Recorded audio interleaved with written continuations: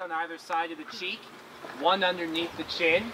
Those are scent glands, so they'll use that to rub on surfaces. So they're very skinny for that endurance effect. Elk, deer, those kind of animals are built for speed. When it comes to a foot race, there's no way a wolf can catch an elk in an all-out race.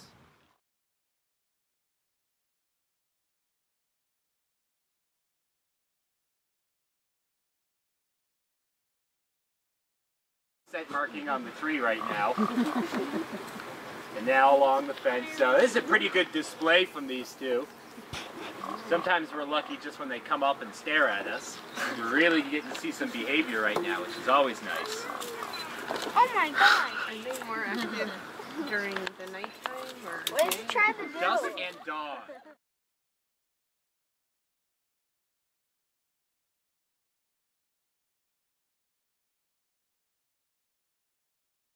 We created this idea that the alpha's the biggest, strongest, and most aggressive.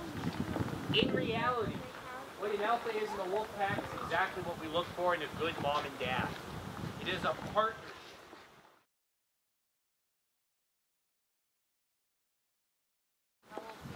Yeah, he's 12 as well.